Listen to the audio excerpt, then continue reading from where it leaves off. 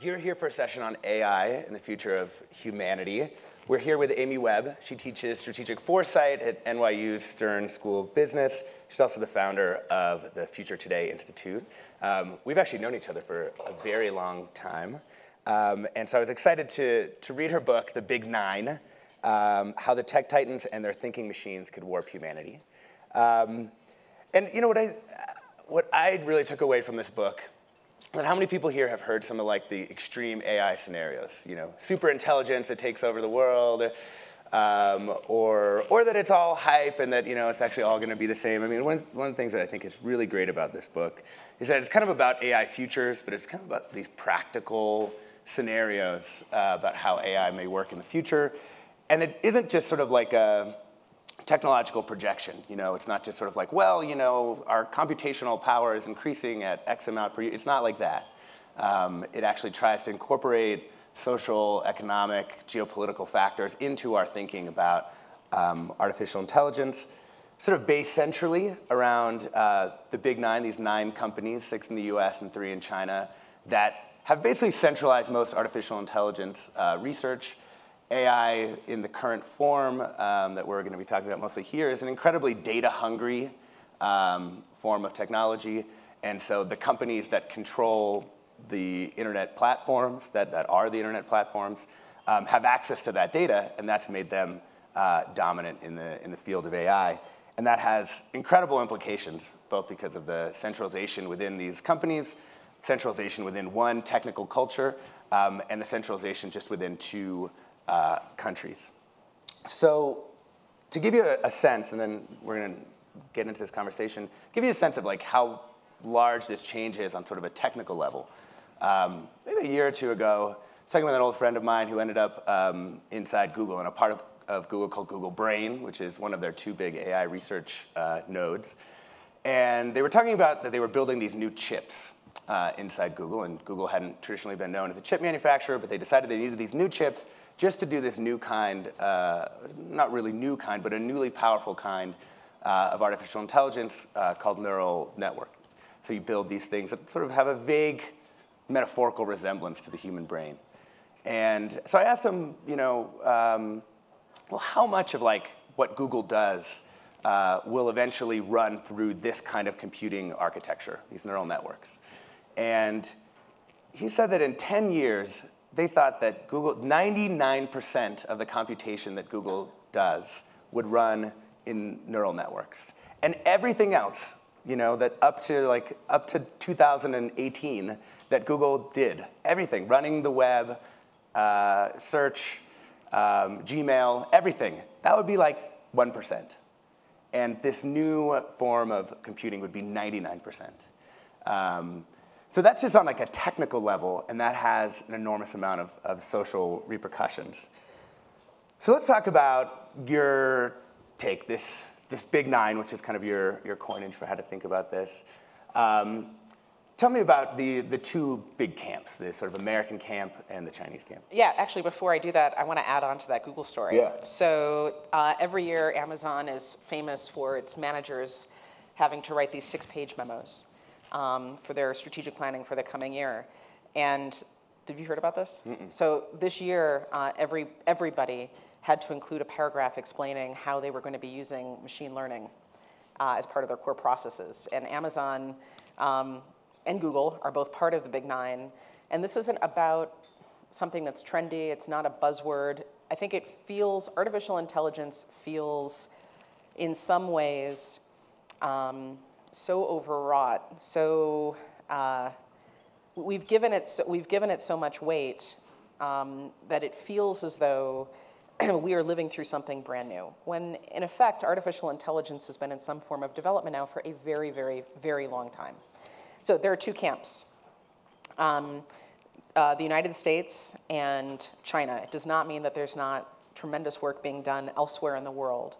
However, for the past 10 years or so of researching this as part of other things that I've been doing, all roads lead back to these 9 companies. And 3 are in China, 6 are in the United States. The 3 that are in China are known as the BAT. That's Baidu, Alibaba, and Tencent. If you haven't heard of these companies, it's because you wouldn't have an occasion to use them outside of China. You could think of Baidu similarly to Google. So Baidu is a search giant that also happens to have a self-driving car division, is also developing frameworks and chipsets and all the rest. Alibaba is China's version of Amazon, and in some ways dwarfs Amazon's sales and margins, primarily because it has so many more customers. And it's an e-commerce giant, also does payments. Tencent is a sort of strange amalgamation. So it's one part social network, it's one part healthcare provider, and it's also a payments gateway. These are Chinese companies, so technically they're traded on the NASDAQ. So they are public companies, but because they are domiciled in China, they are absolutely under the thumb of Beijing, which means that right now, at this particular moment in time, China's President Xi Jinping is thinking about the context of China's broader future. The social mobility the Chinese people are about to go through, and global recession impending sort of aside, China's about to go through the fastest upward social mobility in economic terms that we've ever seen before in modern human history. So these companies are part of that bigger plan. And it's China, so there's not a lot of governance structure, or I should say there's not a lot of arguing over data privacy and all the rest. And on the US side? And on the US side, we're in a very, very different situation. So the acronym that I've given to our 6 of the 9 is the G Mafia. So this is Google, not entirely meant in a derogatory way. This is Google, no, Microsoft. The good mafia. The good mafia. Yeah, G, yeah. Good. Google, Microsoft, Amazon, Apple, IBM, and Facebook. And these companies are publicly traded. They have a fiduciary responsibility to their shareholders. I do not believe that they are set up to intentionally harm humanity in any way, but we live in a free market economy, and collaboration is not incentivized. Competition is incentivized. And as a result, speed is prioritized over safety. So they've been developing along their own track, and this entire time, there's been a sort of transactional relationship on the best of days with DC and our lawmakers. Oftentimes it's antagonistic. And so we've had kind of the opposite effect in the United States. So in Beijing, there's a consolidation of power, and there's a strong vision for how AI can help President Xi sort of rebuild the entire world with China at the helm of a new world order. Here in the United States, there's just a lot of misunderstanding and, now calls for breaking up these companies, which certainly have gained, I think, a disproportionate amount of control over our everyday lives. But there's no strategy. There's no central point of view. The Obama administration did release a paper toward the end outlining some thoughts on the future of AI. The Trump administration released an executive order, not too long ago. It's not self-executing. There was no money, no staff, no people. So all throughout the government, people are finally woken up to this idea of AI. A lot of times the conversations sort of veer back to future of work, but there's no holistic viewpoint. And nobody is doing any longer term thinking on this. So where, in the kind of grand sweep of technological history, where do you think we are with artificial intelligence right now? So my opinion on this differs from other people's opinion on this. I think we are sort of in the middle of an explosion that's happening in slow motion. And so there are changes happening all the time. We just don't recognize them. So I think we're on a 5 to 7 decade journey here. And a lot of people are trying to figure out, well, when do we make the jump from artificial narrow intelligence, which is basically just systems that are capable of doing the same things that we can in a narrow way, like a spam filter on your email. When do we make that leap to artificial general intelligence, which unfortunately we've sort of anthropomorphized. We tend to think of AGI as being walking, talking robots, or sort of like HAL. HAL, right. I would argue that we've already seen the first instances of this. So the other side at Google of the those working on AI, so this is the DeepMind team, which Google acquired a while back.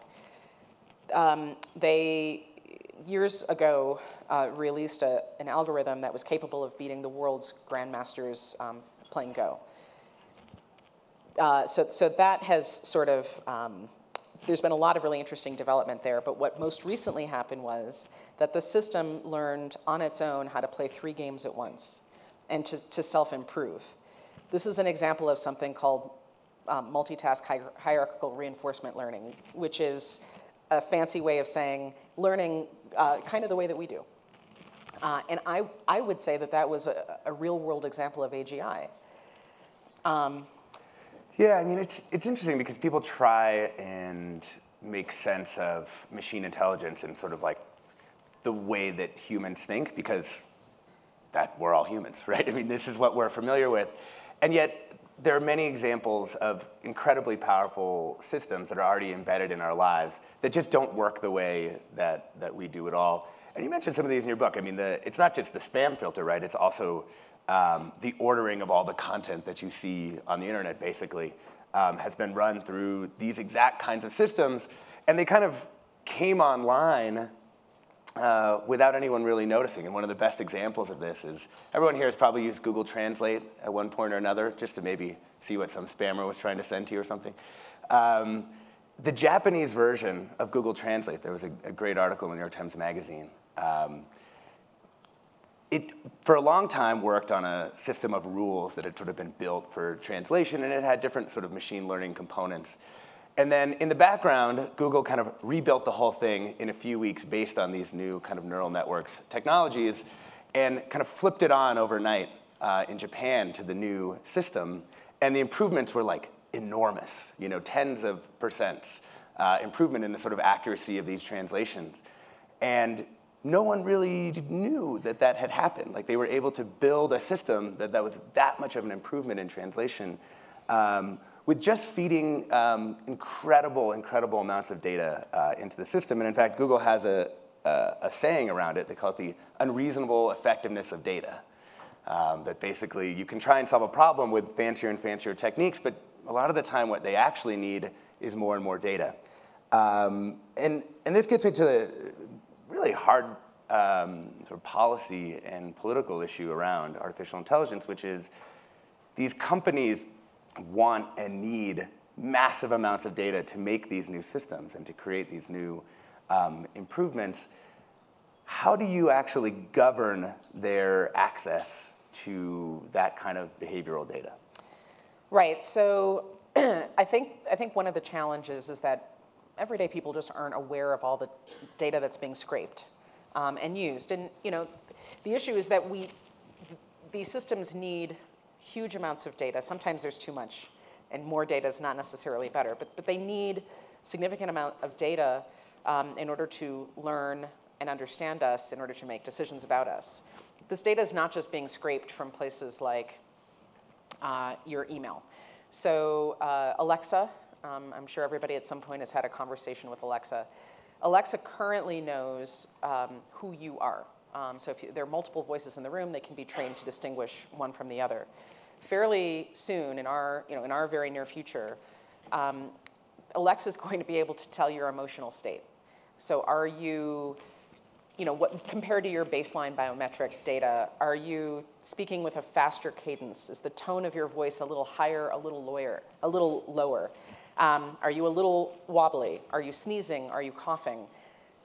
Amazon is going to know potentially before you do if you've had a stroke and you don't know it yet, or if you're an early onset Parkinson's sufferer. I think the issue at hand is that, on the one hand, this is a good use case for AI, right? Home diagnostics. On the other hand, we don't yet have answers to questions like, what is my right to privacy? What is my right to emotional privacy? What is my right to choose when to know if I have some kind of serious medical condition? The challenge is that in this country, we don't ask and answer those questions until there's a legal implication somewhere, until somebody sues. I would argue that we're facing deep uncertainty going forward, and deep uncertainty requires deep questions. And one of the drawbacks of our democratic system is that we don't have any levers in place to pull to address questions like, who owns your face?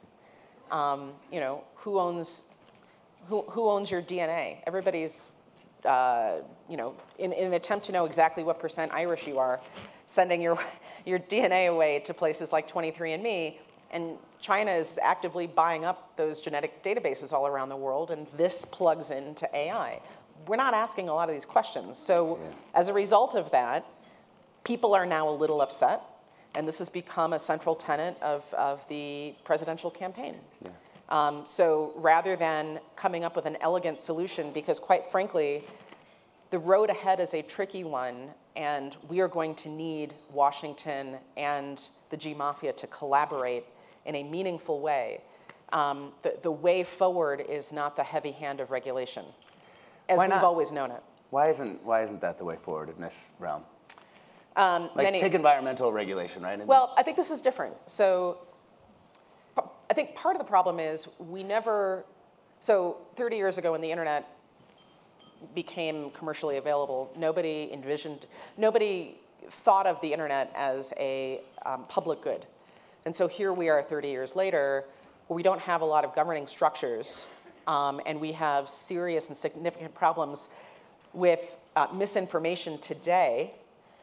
On the near-term horizon is something called synthetic content. So we're all familiar with people intentionally trying to fool us for nefarious reasons. There's a whole other side of this.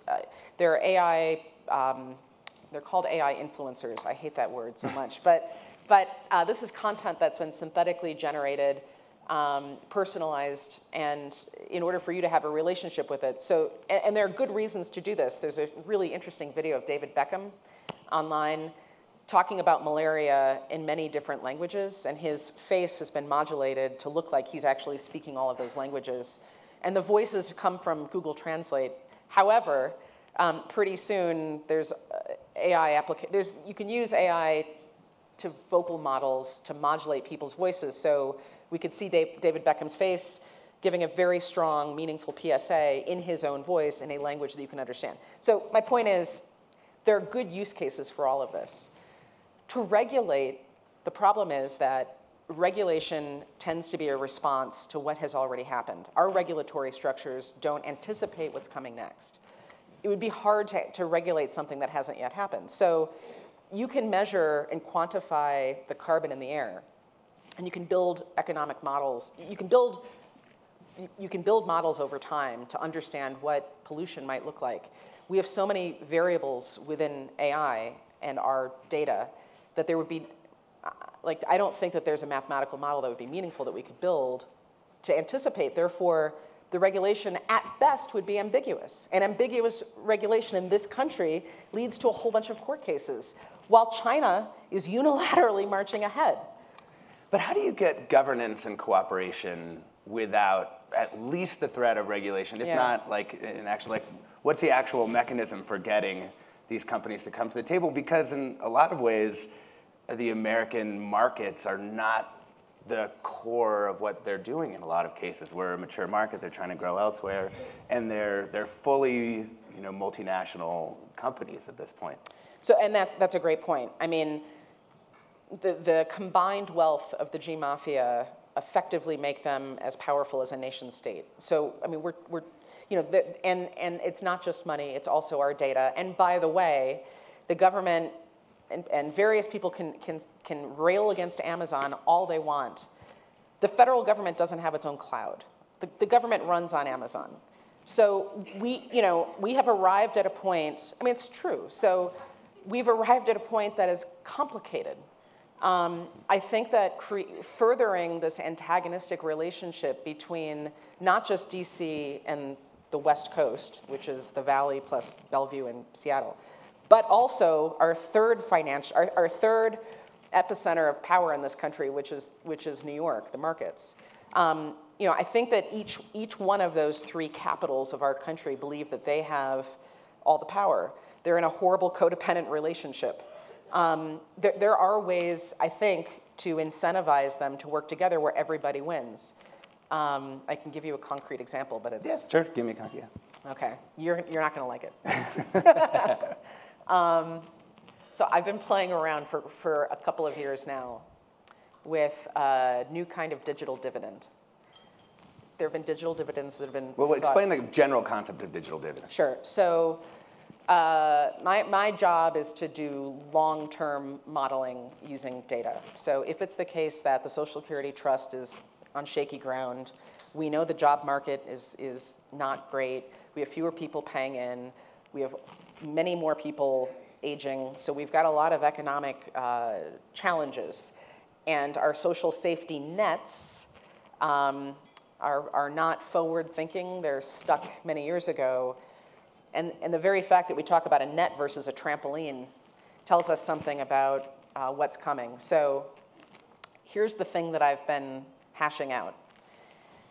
What if we used distributed ledger technology, blockchain, don't judge. No, I'm not judging. Yeah. What if we used distributed ledger technology to track every single packet of data that moved at any given time?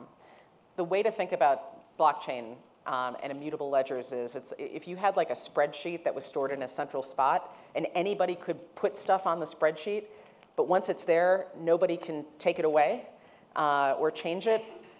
That's sort of one of the core concepts of blockchain. So what if we were able to track every single packet of data as it moved, and we were able to tag those packets that had a commercial implication? So my data earned Google and some advertisers some money. At that point, we would have transparency and authenticity. We, as individuals, would also be able to say yes or no to having that data being monetized. And then if it was monetized, there's some fraction of a cent every single time that data transfer moves along. Here's why I think that is a potentially interesting proposal going forward, because we don't currently have a federal office that would be in charge of that. That doesn't fall under the IRS, that doesn't fall under, right? And that's a good thing, because we would need to restructure a little bit how our current government works with regard to technology, because right now there's a lot of siloing and separation. This would be a good thing for the G Mafia, because it would force them to address some of the issues that we have around privacy and around the concentration of wealth. And ultimately, this would be a short-term sacrifice, but the math that I've done looks like it scales over time, and that comes back to us. So it's not going to... Like it would kick back money. So right. The So scheme it would all be all these transactions that are going on out there using your data. That's right. The money, some percentage of that money gets kicked back to the citizenry. That's right. And because that system would be easy to game, meaning the more time you spent clicking, the more you would potentially earn back. My thought is that this goes into a new kind of trust, and then it's divvied out in a meaningful way. Oh. So here's why I like this idea so much. Because it's not just, the big tech companies have done terrible things. We all agree. However, we need the big tech companies going forward, because not only, there is a tremendous amount of promise with AI. AI techniques can help us meet serious healthcare challenges and help us come up with wild new approaches to addressing cancer and precision medicine and all of these things. But that only works if we can get data out of EMR, electric medical records. That only works if we can trust them. It's this huge, horrible web. So my thought is if we can figure out a central node and force everybody to come to the table, in this way, there's no punitive action. There's no arguing. There is a forced amount of collaboration where everybody has to give up a little bit, but everybody wins much more in the longer term. I think, it's an interesting proposal. I think one of the things that I think has become very difficult when we've been thinking about the data that we generate on the internet. How many people here have heard Shoshana Zuboff's term surveillance capitalism? Have people heard about it in the crowd? So I'll try to explain it really quickly. Basically, you're moving around on the internet. you're having human experiences online, right? You're generating data by sending emails, by clicking on things, by reading the New York Times and these various things. And that's kind of like what we've generally thought of as kind of like your data that you've been generating. But out there in the world, many companies then process that data. She calls our behavioral data behavioral surplus, that essentially there's a part of that data that's used to improve your service, so catch spam better and do all these wonderful things that actually are, in fact, legitimately wonderful that technology companies have been able to build. And then there's the surplus, which is then used to train artificial intelligences, sell you ads, and do other kinds of things. And I think what's tough is figuring out, is our data that raw material, and that's the thing that we have control over? Or is our data the sort of processed predictions about what it is that we're going to do in the future, which allow technology companies to predict what we're going to buy on Amazon, or who we're going to connect with on Facebook, and sort of what level of control you want to give in any kind of privacy framework. Well, I think there's two issues. Yeah. There's a couple of issues here. Part of it is, so here's another example. Walmart has been working on a connected shopping cart. This is not in market yet, but Walmart's actually a fascinating company in terms of its R&D on data and AI. So they've got this shopping cart in development, and the idea is you put your hands on the shopping cart when you get into the store, and it takes a baseline read of your biometrics. So what's your temperature, what's your heart rate, what's your perspiration rate, what's your grip strength, and then as you move throughout the store, it's looking for fluctuations in that data. So if you get to the cereal aisle and your kids are screaming at you, and all you want to do is find the stupid Captain Crunch cereal, and your heart's palpitating, and now you're sweating, and you're gripping down really, really hard on the shopping cart pings a store associate who comes over to aisle 18 or wherever you are to make sure that you're not going to blow a gasket. Now, again, this is where these conversations, I think, require much more nuance than we've been willing to give them. On the one hand, this is potentially a useful thing.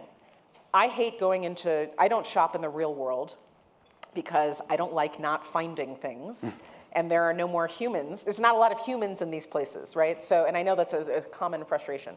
So this is a way to summon a person to have a human connection. Through a weird technology system, but it's going to be sitting there gripping like crazy. That's right. Screaming. Oh, I just want to talk. Right. So on the one hand, this is technology that brings us together, and in fact does something that AI cannot do. It brings us close to another person who can look at us and talk to us and help us feel better. That is something that AI. And certainly not an anthropomorphized version of AI can do at the moment. Now, the other side of this is privacy. And privacy is a difficult one because we all have a very different relationship and viewpoint on privacy. So how okay are you with, for example, Walmart, knowing your perspiration rate as you move throughout the store?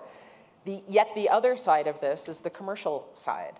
So if it's the case that this system is going to help me maybe find medicines or groceries or whatever I'm going to be marketed to in a way that's more meaningful, wouldn't we rather have that than the constant assault of banner ads and commercials and nonsense that's totally meaningless content to us? And yet, on the other side, this makes us more vulnerable. These are complicated questions. And the problem is that we are not giving these questions any time or any real thought because there is so much capital flowing into AI in this country that to ask and answer any of these questions, to ask what it means that there is human DNA inside of all of these systems, and the people whose DNA that is a relatively small homogeneous group, it would slow things down, and nobody wants to slow anything down.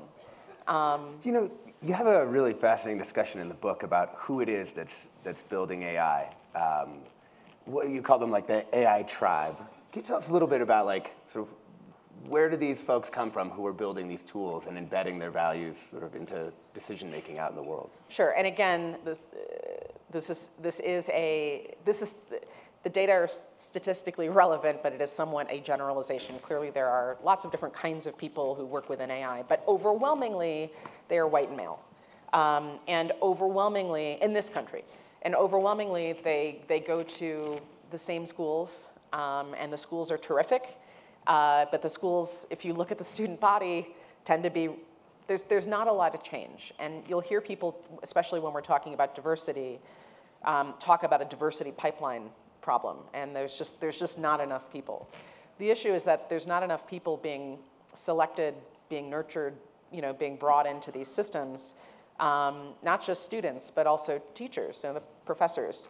And now here's the really, so AI tribes are overwhelmingly white and male. They are overwhelmingly homogenous in their political views and their religious views, and that's important because... Which is actually like fairly, for those who still think of Silicon Valley as like a libertarian haven, it's basically just kind of standard Democrat. Yeah, but now here's the issue, because when we talk about discrimination, when I mention discrimination, like I get a lot of eyes glazing over. We've heard that before. Yes, we know the black people are being left out. This is not exactly what's going on. What's happening is that, all of us have different worldviews. We've all grown up in different places with different ideas. All of us in some way are being discriminated against. Because if you're not part of this small, rarefied group that had a shared experience, that went through the same intense, these classes are very intense in school, that tend to live in the same places, that then went to work for the same companies, and there's a whole bunch of transients between these companies. You get Googlers going over to Facebook, going over to Microsoft, which is in fact, one of the interesting stories about the Valley is this sort of movement between places. That means everybody else is being left out. Can I give a quick example? Yeah. All right, so I broke both of my ankles. It's another story for another time, but that's why I've got this. So I have the TSA pre. So normally I whiz in and out of airports through the cool metal detector thing. Because of all the metal now, I can't go through the metal detector. I have to go through the scatter ray machine. So, and this is the one that most people go through. So I go through this machine, fully expecting, because I can't walk, them to say, this is different, because that's AI. So this system is looking at your body and it's comparing it to a baseline of other bodies. So obviously my cast is an anomaly.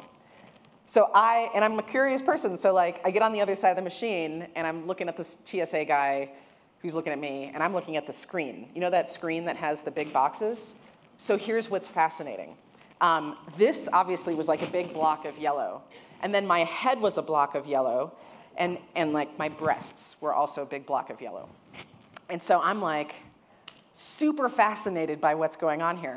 And I watched, and I had to wait forever to have somebody, examine your me. cast or right, something. because, So I watched, there were a couple of other women go through, same thing, breasts. And now I'm wondering, what's going on here? Because I don't think I'm that different from everybody else. Anyhow, I then did some research. It's underwire, right? So a lot of women are like, yeah, we know that. And a lot of the men in the room are like, I don't know, I've tuned out when you said breasts. Or maybe you tuned in, I don't know. Here's what's interesting. If you have, so I have enormous, very, very thick curly hair. I bet, does Sarah ever set it off? For sure. Okay, his wife also has enormous, thick, much prettier curly hair than I do. The people who built the system were not people who are familiar with enormous hair or weaves or bras with underwire. I don't wear underwear that is all that fascinating. It's fairly normal underwear, but the system wasn't trained to recognize me. Why? Because somebody like me wasn't in the room when the corpora was built, the data set was built, when the algorithms to use that data were built, when the testing was done, when the learning was done, that entire chain of decision making excluded me, which now means that when I go through this stupid machine at the airport, I can expect somebody to get very, very familiar with me simply because I'm wearing a normal piece of underwear that nobody anticipated during that process. That is the problem with AI tribes. That's a small inconvenience. Now, you and I could probably spend 3 hours going through serious infractions in our criminal justice system, serious ways in which this is being used to really hurt people. Yeah. So we're going to go to questions in just a couple of minutes, but I wanted to give you a chance to, you do have some proposed solutions and tweaks to the system in the book, global governance body, sort of a set of principles for AI development. What do you want them to take away of the hopeful paths and nudges that can be given to this technology?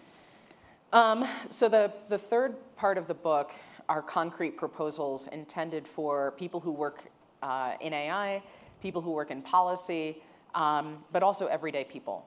So the everyday people piece of this is really interesting and important to me, and it should be to you. By any chance, does anybody remember the Google, I think this was last winter, there was a thing where you could submit a photo, a selfie, and see what fine art photo you look like? Mm-hmm. Fine art. So how many of you did that, just out of curiosity? Okay. And then you probably shared it back out. So here's the thing. That was you training an AI system. And I mean, on the one, yes, you probably heard, you saw Manet that you never saw before. Wonderful. I just think we ought to be more skeptical. We are living through a period of unbelievable uncertainty. And as I mentioned, that requires deep questions. It requires us to not close our eyes and drift away just as the machines are waking up. So this is important because, we are on a long developmental track. So we have to start asking more questions. If you are involved with politics, you have to demand of your politicians that they take a smarter approach and not just a blunt hammer to addressing these issues. Think about who's using your data and why, and if you're comfortable with it, great. If you're not, then don't blindly give it away. And there are probably lots of powerful people in the room. This is not just Silicon Valley's problem. So big tech grew to this outsized proportion in part because everybody in DC just kind of turned a blind eye. We never developed the relationships that there should have been. So there's something that all of us can do, and I guess I'll end with Vint Cerf, who's a wonderful person, who developed the initial protocols, the TCP/IP protocols that became foundational for the internet.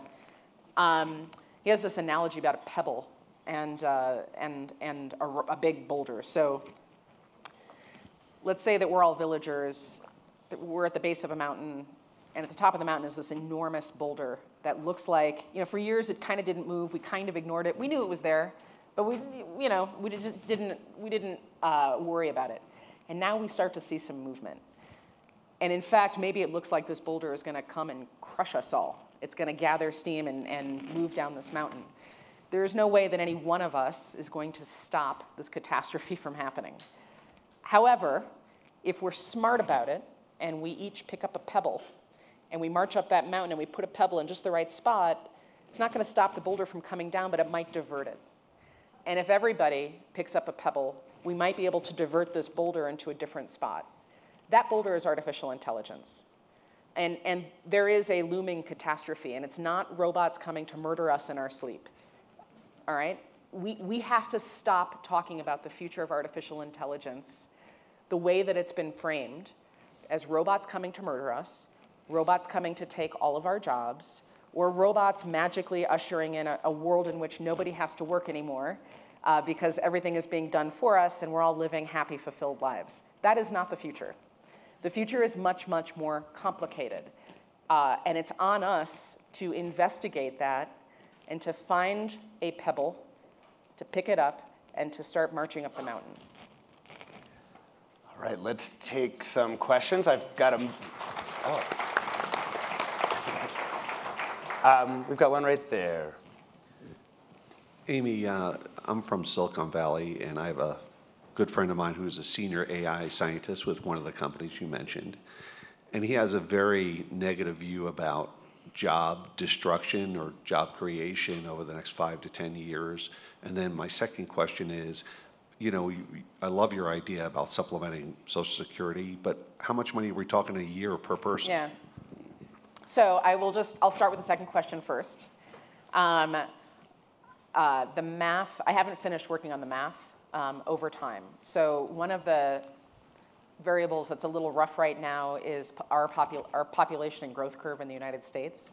So it could range from, my initial goal was to reach parity with the median Social Security.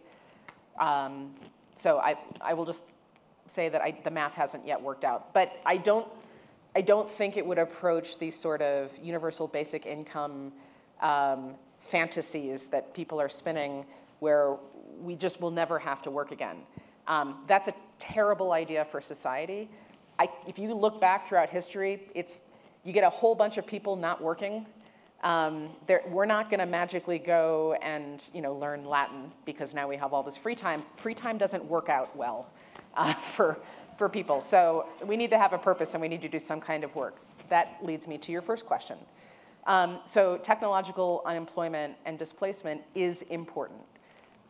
We are so fixated on the wrong pieces of that conversation, though. If I walk into oh my God, I was here, different meeting, but I was on this campus listening to somebody talk about how they were going to teach all the coal miners in West Virginia how to code.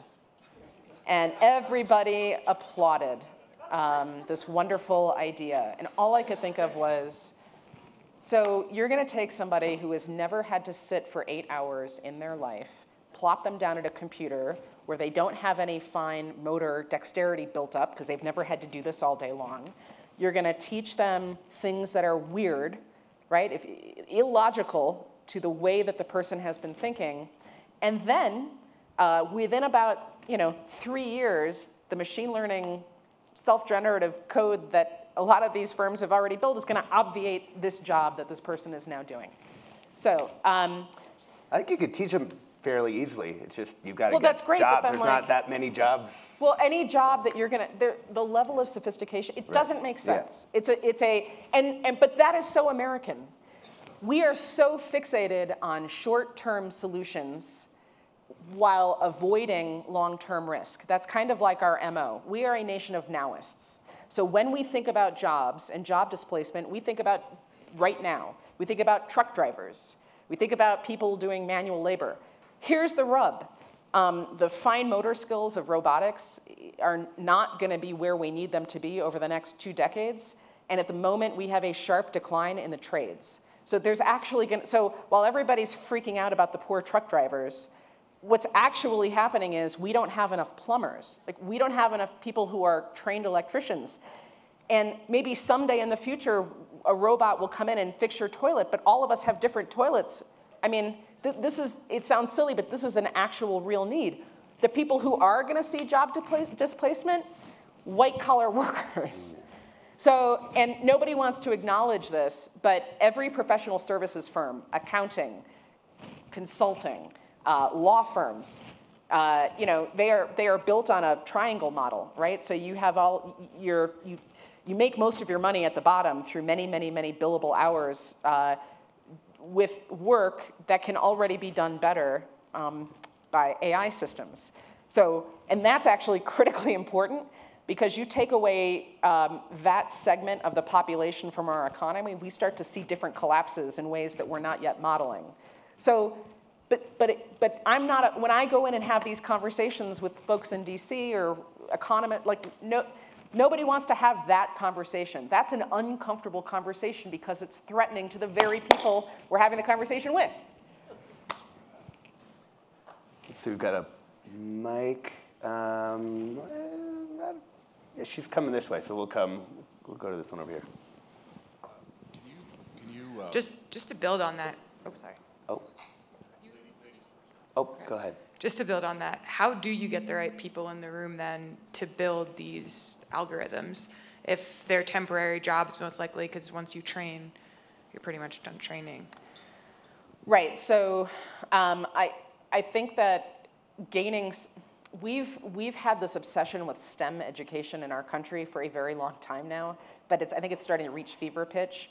So our obsession with STEM has manifested in these programs where every kid must learn how to code. Okay, not every kid is learning the foundations of logic and philosophy. And if you model out over a long period of time, what are the things that we're going to be able to do that the computers cannot do? It's that. critical thinking. So somehow it's this pendulum. We have this, again, and the people designing the training programs and the curricula, this is what I find this fascinating. If you are in conversations with those people and look at those people and evaluate those people, a lot of times it's their fears that get built into the curricula. So the people looking at the future of education, building a lot of these programs out, are quite a bit older. And they themselves are concerned. What we see being built into all of these programs is a fear and an anxiety based on what the people building these things, they themselves cannot do. China has taken a totally different approach. So here's another reason to be potentially concerned. So in China, there is now a textbook that is going to be rolled out nationally, I think next year, starting in kindergarten, teaching kids not to code, but the foundations of the kinds of thinking that will, over many, many years, position them to work in conjunction with and in partnership with AI systems. In kindergarten. I live in Baltimore, like half the week, and the other half of the week I live in New York. Like Baltimore schools don't have books, okay? Baltimore schools don't have utensils and other things that they need. So while everybody's fixated on every kid must code, we've somehow forgotten that every kid must also learn how to read and write. And we're not providing the basic tools for them to be able to do that. It's a messed up way of thinking. I've been thinking a lot about the diversity conversation in Silicon Valley, and one of the things that I think is an underestimated strength of the Valley when it comes to diversity is that you have actually an incredible in-migration of like East Asian, South Asian coders and executives. And one of the things that's really interesting, these are huge countries with their own like amazing diversity of thought. Like you go to India and there's all kinds of different people there with different political allegiances. And yet they're all kind of coming to the Valley and bringing that interesting perspective. And I think that, in a lot of companies, particularly on the more technical side, I mean, if you were to add up East Asian and South Asian employees, it's like 50% of the company. And so I think if we can leverage some of those people and the diversity of cultures and thought that they represent, I actually think it can be a way out of some of the diversity conversations, which, to be honest, like we kind of failed on diversity.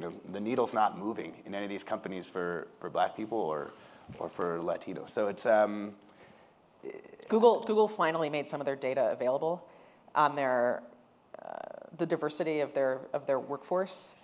So it was like a couple years ago, they finally made it available, and then they released a report the second year, and there was like a 0.01% uptick, which, now we can't expect entire systems to change over 12 months, but there's just not enough. Right. Transparency was the first step, is the way I see it, but that's true. There's a lot more to be done. Yeah. We have room for one more. Let's go here. Comment a little bit more on the regulatory issue, because they're pretty clueless in Washington, D.C., and the companies, I don't think, are getting ahead of the argument, and stupid might win. Those are all fascinating thoughts. So let me say this. I do a fair amount of work with various departments in DC. Here's what I will say. I think that there are extraordinarily talented people, some very, very sharp people who understand these problems and who are very good long-term thinkers and planners. The challenge is democracy. We have a revolving door. One of the great things about this country is that we don't like who's president. Every couple years later, we can elect somebody new. We don't like our representatives, same deal. The problem is that we don't have, there used to be something called the Office of Technology Assessment, which was defunded by Gingrich in the 90s. But this office, it had one role, and that was to study and model long-term futures and to advise in a non-political way everybody who had to make policy. And that model became the gold standard for many other countries around the world. We no longer have anything like that. And so the problem is that we have very smart people, but we have no mechanism to do this longer term planning. And in the process, there are no relationships being developed. The procurement process is unwieldy and horrible, and so that creates further friction between DC and the tech companies.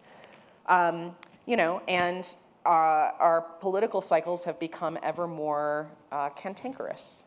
So we have to figure out a different path forward, because I could rattle off names of 20 different people within the Pentagon and the State Department and OSTP who are great people, but who unfortunately have to wait on political appointments or on cycles to turn around, and that is going to put us at a profound strategic disadvantage as we go head to head with China. Last thing on China, if I may. I know there's a lot of scaremongering right now. And for those, some of you may remember the 80s when we had some of the same with Japan. I spent years living in both Japan and in China. Here's what I'll say. I think that this time is different. I think that we have failed to see for many years China as a militaristic, diplomatic and economic pacing threat. And I think now that we have started to come to that realization, we need leadership. We need a point of view, and we need to incentivize collaboration. What I'm seeing is the opposite. There are now all of these independent groups within government. There are all these independent groups within different universities who are all launching their own AI ethics and their own viewpoints and their own, everybody's going at it alone, which is causing a diffusion of funding and talent. So in absence of strong leadership and some kind of central idea for how we are going to approach the future, China is going to skip ahead of us in ways that nobody is yet thinking. And given what I've modeled and the data that I have access to and what I've seen, I don't want to end on a terrible note, but I'm going to. I am very, very concerned about where we are headed. And I'm even more concerned that somehow in the middle of all this, we are all distracted and we are all anxious, and we are forgetting that the decisions that we make today have reverberating effects for many years to come, which tells us that we have to start asking better questions. And the answers that we get may not be the ones that we love, but we have to be willing to make short-term sacrifices for longer-term good. And I'll actually accept the premise that that's what's going on inside the United States, incredible decentralized, market-driven version of thinking around artificial intelligence. And I see it as an incredible test of this system. I mean, this is the way the American system has worked for a really long time, and it looked like we were going to get smoked at various times in history by Soviets, by Japanese. But still a relatively short period of time, and we are the anomaly. Throughout history, authoritarian rule always seems to win out. I'm not going to say we're going to win. I'm just going to say this is a fascinating test of whether our sets of institutions, our decentralization, and our version of market capitalism can rise to this challenge. Thank you very much. Have a great session.